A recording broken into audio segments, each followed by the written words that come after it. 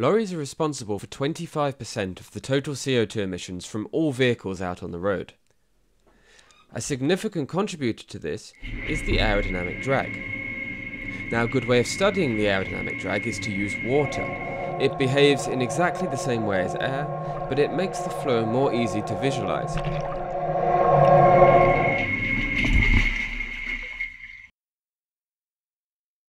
In this video, we look at two ways of examining the flow. Firstly, flow visualization. Here we use a dye solution of milk and water and inject it just in front of the cab.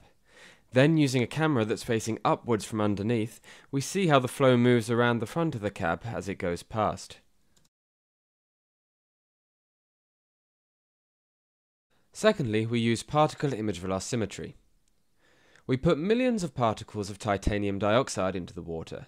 It looks a little bit like washing powder, and the particles follow the flow as it moves around the model. Then we illuminate the particles using two laser planes, and using a high-speed camera, we take 2,500 photos a second.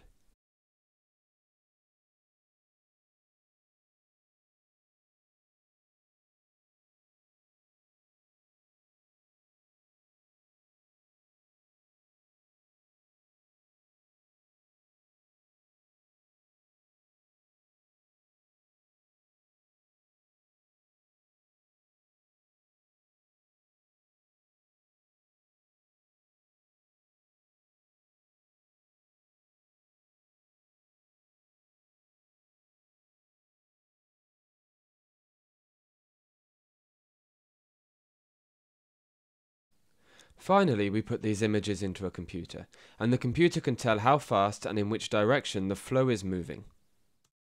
Then we can produce images that look like this, which show us the streamlines around the vehicle.